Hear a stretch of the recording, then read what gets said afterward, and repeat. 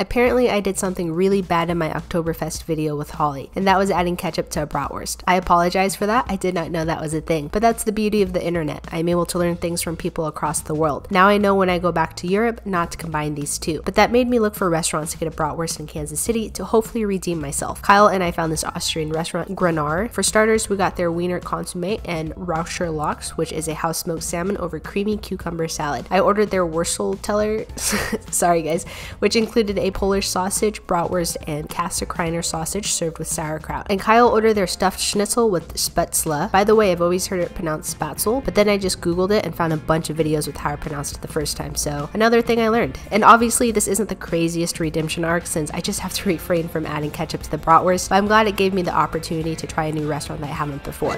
No ketchup and no fork.